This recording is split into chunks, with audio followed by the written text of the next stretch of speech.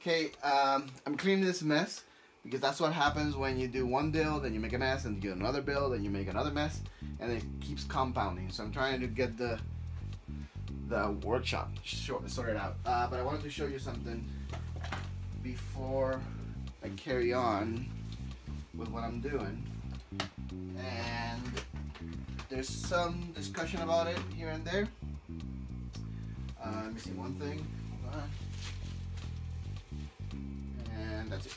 Okay, so take a look at this. It is a well-known fact that the lock rings on the lenses of the RunCam micros are crap.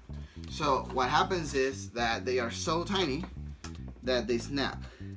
Sometimes they snap simply because you hit something, the most minor thing, and they'll snap.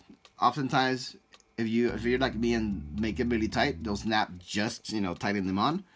And sometimes you make them really tight, and the first thing you clip in the air, boom, it goes, and then you're flying, and you see like the lens completely starts going out of focus until you can't see anymore. And the problem is that if you look at a bigger camera, if I can find one in this mess. So this one here has like a double ring. It's like much more plastic on it.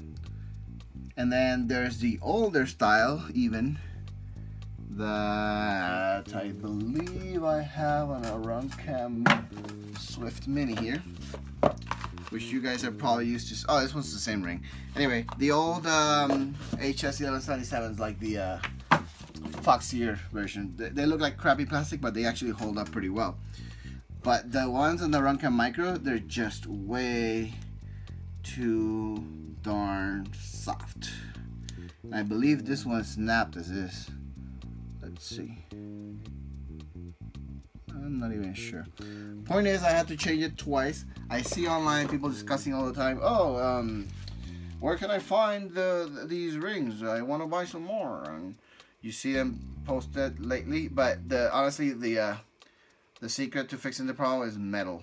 So I know a couple guys have been posting about the fact that they found a good replacement for it, and that is, this one's actually alright.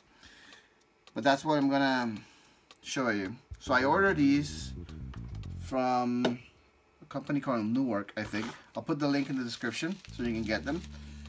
And I just got them the other day. I haven't even opened the package yet. So we're going to test them right away. Hopefully they fit. Oh yeah. Okay. So it's these little nuts. They're metal. Kind of heavy, but they're still not gonna be heavier than this thing. So we're gonna test them right away and see if they work. Let's take this little ring off. Okay. And we'll put this on. Hopefully it screws on. There we go. Yeah, perfect.